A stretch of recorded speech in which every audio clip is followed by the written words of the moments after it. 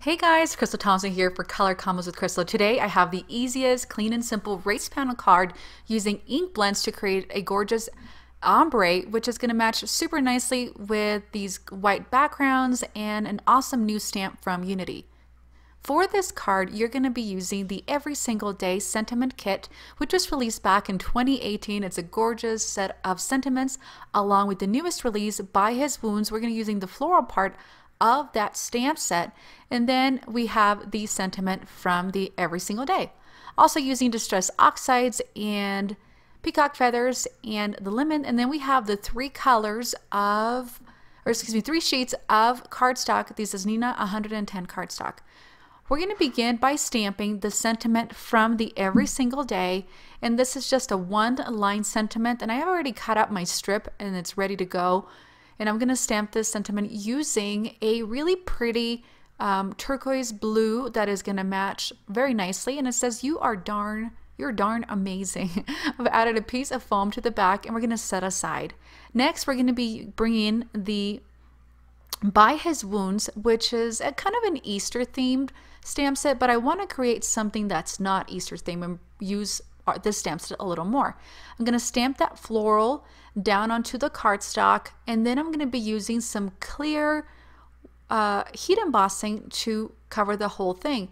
And it'd be easier to stamp this and then trim it as opposed to trimming and then stamping. Just kind of give you a little hint on what worked. Gonna do the heat embossing onto each corner of this clear embossing ink, and then once it's all set, you'll see it come up. It kind of turns into like a glittery clear color. So Peacock Feathers and Twisted Citron are our color. So we're going to bring in that Peacock Feathers at the bottom, and I'm going to make sure that I have a super deep, super thick layer of this Peacock Feather. And then with my second ink blender, we're going to do this Twisted Citron. And so again, making sure that we have a very solid layer of this color, and then slowly bringing those two colors together to blend those, and it creates, between these two, blue and green, it creates a really pretty turquoisey green, and that's what's going to serve as our color ombre. And again, ink blending is something that's been super popular, and I wanted to bring it into a smaller set and doing it onto a clean and simple background. So I'm going to keep blending to create those colors, and then moving on to putting the whole thing together. So as I mentioned, we have three pieces of cardstock. We have heat embossed one, and then I have a 5.5 4¼ which is our largest card base, and then I have this guy that I'm adding some adhesive to, and it's about an inch shorter on each side, or an inch on one side, which will give you 1/2 inch.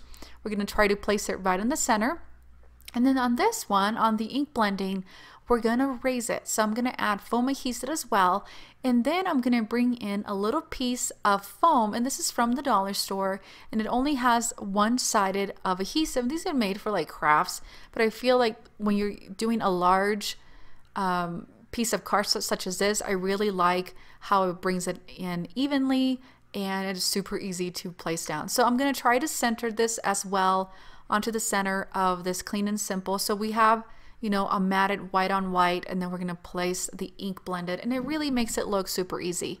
Remember the "you're darn amazing," and we've added foam adhesive to the back of this as well. We're going to place it right on the center, and when I'm filming this, I'm watching through the side, so it kind of ended up a little crooked, so I came back and fixed it to get the picture right. Next, I have a couple of these clear gems, and I have them in three colors. So I have this blue, and then I have a green, and then I have that really bright green that's kind of like that Twisted Citron. And this color inspiration was inspired by these three colors.